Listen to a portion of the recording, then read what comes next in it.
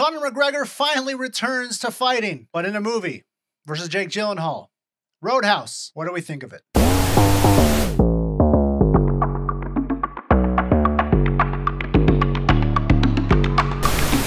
What's going on, ladies and gentlemen, and welcome to the Movie Dive. Today we're going to be diving into the new Jake Gyllenhaal Amazon Prime film, Roadhouse. The reason I didn't say the name Doug Liman, who is the director, is because he now hates this movie because it didn't go to theaters, but I think streaming was a pretty good platform for this film. Before we get started, I do want to remind you guys, please subscribe to the Movie Dive. A new subscriber every 200 subscribers will win a $50 gift card to the movie theater of their choice, and remember, only one per month. And back to Roadhouse. So Roadhouse, again, stars Jake Gyllenhaal, Conor McGregor, I don't know how to say these names, Daniela Melchior, and Billy Magnuson. Roadhouse was a throwback to the early 2000s, late 90s kind of cheese films that we used to get. When I was in middle school, I would go to the movies with my friends on Friday nights. We thought we were so cool hanging out. And we would go see films that would kind of be like Roadhouse. I guess some examples of that would be The Rundown with The Rock and Sean William Scott, or even movies like Too Fast, Too Furious. This one kind of follows those vibes of cheesiness. However, I feel like it does it in a really fun way. It is pulled along with Jake Gyllenhaal's performance. I feel like he is perfect for this type of character. He's kind of fallen into this role. Of course, he gets ripped for this movie. This guy fluctuates weight with every film he seems to be in. We saw the shots of him training, or him, I guess, fighting in the octagon in a real UFC fight. Those scenes actually don't appear too often in this film. It's kind of like flashbacks that he has. The film has kind of that Miami paradise setting to it, where of course the Roadhouse is a place that the bodyguard, played by Jake Gyllenhaal, is trying to protect, while a rich guy is trying to take it over. That's kind of the premise of this movie. It gets way too overly violent. You think to yourself, this would never happen in real life. Whatever, you still go along with the ride because they play into the cheesiness on a really good level. There is some humor that hits, and then I guess we can talk about Conor McGregor being the main villain of this movie. He's kind of like Bowser from some Super Marios. He just comes in all roided out and just starts knocking everyone to the ground and beats the hell out of Jake Gyllenhaal. Jake Gyllenhaal's to get revenge on him, and we know where we're going with this. The thing with movies like Roadhouse, obviously it's not going to end up on anyone's top 10 of the year or anything, but it's also not getting up on anyone's top worst of the year. However, I know as years go by, 10 years in the future, I'm going to be sitting in some hotel and I'm going to be like, oh, I can watch Roadhouse on Netflix or whatever other streaming service and just have it on in the background as a really good time. Sometimes those movies are just perfect to put on and they're perfect to watch, and there's no issue with that. So Roadhouse had a fun direction to it. The cast seemed like it had a good time. Conor McGregor now can maybe get back to actual fighting or selling whiskey or whatever he does in real life. And we'll see what we get now from Jake Gyllenhaal after doing a fun Prime film. I'm going to go ahead and give Roadhouse a 71 out of 100. I think they did great with the material they were given, and with what they were going for, they executed. So you guys let me know what you thought about Roadhouse. Have you seen it? Please comment down below. Once again, do not forget to subscribe, and we will see you next time